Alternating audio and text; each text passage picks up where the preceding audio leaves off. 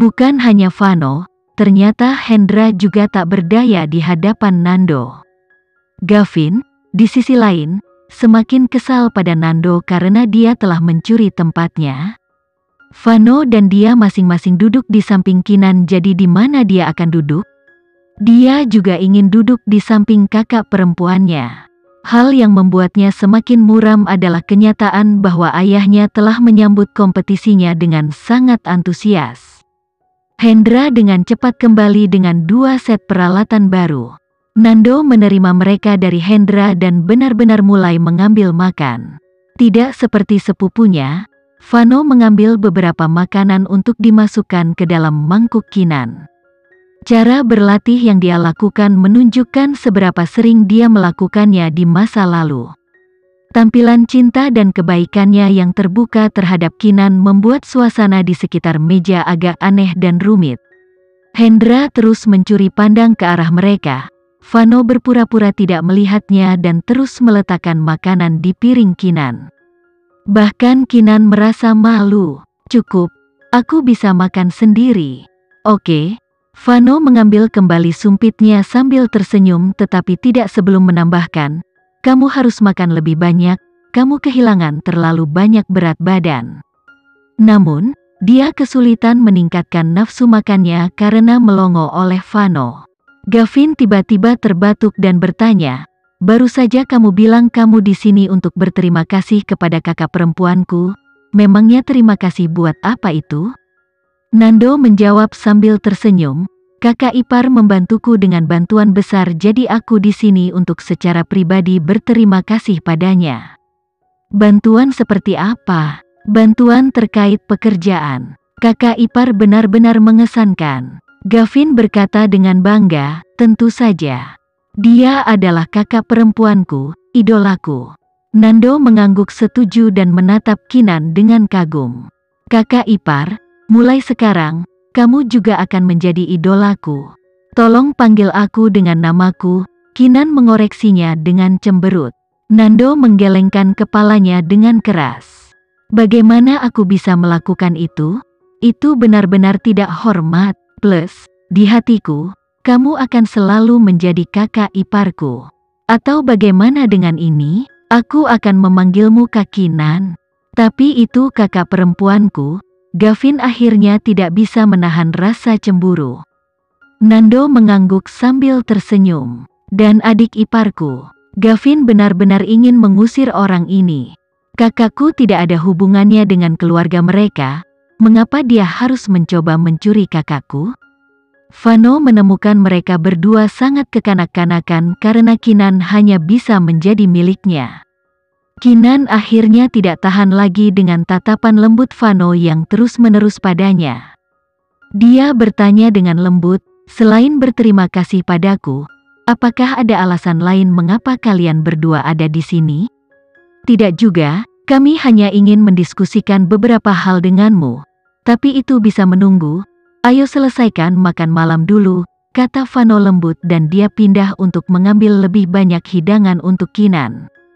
"Kalau begitu, ayo selesaikan makanan ini dengan cepat," kata Kinan dan mulai makan dengan tergesa-gesa. Dia hanya ingin makan malam yang canggung ini selesai. Setelah dia selesai makan, dia meletakkan peralatannya dan berdiri untuk berkata, "Ayo, kita bisa melanjutkan percakapan ini di ruang kerjaku." Kinan tidak peduli apakah mereka sudah selesai makan atau belum dan melangkah ke atas. Vano secara alami bergerak untuk mengikuti. Nando yang masih makan pun meletakkan sumpitnya dan berlari mengejar. Gavin berpikir untuk mengikuti tetapi, untuk beberapa alasan, dia merasa kakak perempuannya akan mengusirnya begitu saja. Dunia kakak perempuannya dulu hanya cukup besar untuk merangkum keluarganya. Meskipun dia senang bahwa batas dunianya semakin besar, dia tidak bisa menahan perasaan bahwa dia dibawa pergi. Vano dan Nando jelas-jelas mencintai kakaknya, meski sifat cinta mereka sangat berbeda. Gavin tidak bisa mengatakan bahwa dia senang dengan perkembangan ini. Dia menyekop nasi ke mulutnya dengan marah dan gagal menyadari ada pria lain di meja yang melakukan hal yang sama. Reza merasakan hal yang sama seperti yang dialami Gavin, tetapi kemarahannya lebih ditujukan pada dirinya sendiri. Dia menyadari dia terlalu tidak penting untuk menuntut ruang di dunianya. Dunianya terlalu indah dan banyak yang ingin menjadi bagian darinya. Sayangnya, dia tidak menjadi salah satu dari mereka. Setelah mereka memasuki ruang kerjanya, Nando berubah serius dan mengucapkan terima kasih dengan sungguh-sungguh. Kak Kinan, kamu praktis telah menyelamatkan hidupku kali ini. Mulai sekarang, datanglah padaku jika kamu membutuhkan bantuanku dan aku akan berkomitmen untuk itu tidak peduli apapun. Aku tidak bermaksud membantumu, aku hanya ingin menghancurkan Arga Siregar, jawab Kinan tanpa basa-basi. Bagaimanapun, tidak dapat disangkal bahwa kamu telah sangat membantuku. Aku akan mengingatnya selamanya. Kinan tidak ingin melanjutkan percakapan ini, jadi dia menoleh ke Vano. Jadi apa yang ingin kalian berdua diskusikan? Ayo kita duduk dulu, kata Vano lembut. Setelah itu, Vano berkata, pelaku di balik Dava Aresta telah terungkap tetapi itu bukan Arga Siregar. Siapa tadi? Dapat dimengerti bahwa Kinan bingung. Kita juga tidak jelas tentang identitas orang tersebut. Kita hanya tahu orang ini sangat terkait dengan organisasi militer internasional. Seluruh operasi ini adalah perintah organisasi. Amunisi curian yang ditahan oleh Nando adalah milik mereka, jadi mereka memerintahkan Dava untuk mencurinya kembali. Jadi, itu benar-benar tidak ada hubungannya dengan Arga, Kinan bertanya. Aku tidak percaya itu. Vano melanjutkan, aku juga. Namun, menurut Dava, ada bos besar yang mengoperasikan organisasi ini tetapi dia tidak tahu siapa bos itu, dia tidak pernah mengungkapkan dirinya dan menangani semua logistik operasinya dari kegelapan. Perintah bos biasanya datang kepadanya melalui organisasi internasional yang tidak berwajah. Dengan kata lain, sementara organisasi memiliki banyak anggota, selain bos, tidak ada yang tahu siapa agen lainnya. Mereka sangat berhati-hati karena setiap pesanan datang melalui anonimitas organisasi dan bukan satu orang. Dengan begitu, bahkan ketika seorang agen ditangkap, mereka tidak akan dapat mengungkapkan identitas agen lain. Jadi, bisakah Arga menjadi bosnya? Kinan menebak. Target operasi ini secara langsung ditujukan pada keluarga Dirgantara. Dia berdiri untuk mendapatkan yang terbaik. Aku setuju denganmu, Vano mengangguk. Nando berkata dengan suara rendah, siapa yang mengira Arga akan terlibat dalam begitu banyak kegiatan ilegal?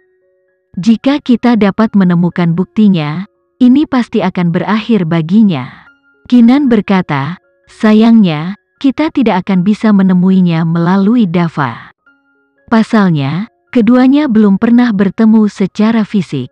Vano memandang Kinan dan berkata, itulah alasanku di sini hari ini. Aku akan meninggalkan negara untuk sementara waktu. Mata Kinan sedikit bergetar. Kamu ingin pergi secara pribadi untuk menyelidiki organisasi ini? Dia seharusnya tahu dia akan menebaknya. Vano mengangguk. Ya, ini satu-satunya cara kita bisa menyematkan ini pada Arga. Bahkan jika bos itu bukan Arga, mereka masih menargetkan keluarga Dirgantaraku, aku harus mengeluarkan mereka. Apakah kamu yakin tidak apa-apa jika kamu pergi sendiri? Kinan bertanya. Dia tidak bisa menyembunyikan kekhawatiran dari suaranya.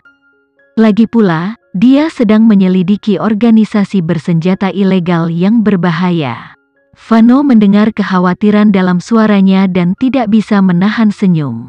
Aku harus melakukannya. Hanya dengan pergi secara pribadi aku dapat mengetahui tentang organisasi ini dan mungkin menemukan beberapa bukti. Kapan kau akan pergi? Dalam 2 hari. Sekian dulu ya video kali ini, kita lanjutkan lagi videonya di lain waktu. Oh iya, bagaimana menurut kalian? Semoga bisa sedikit menghibur kalian semua. Untuk teman-teman yang baru nonton jangan lupa subscribe ya hehehe. Dan kalau teman-teman ada yang ingin gabung langganan bisa langsung gabung saja untuk dapat fitur yang menarik dan sedikit membantu Mimin. Terima kasih banyak sudah menonton, sampai jumpa lagi, bye.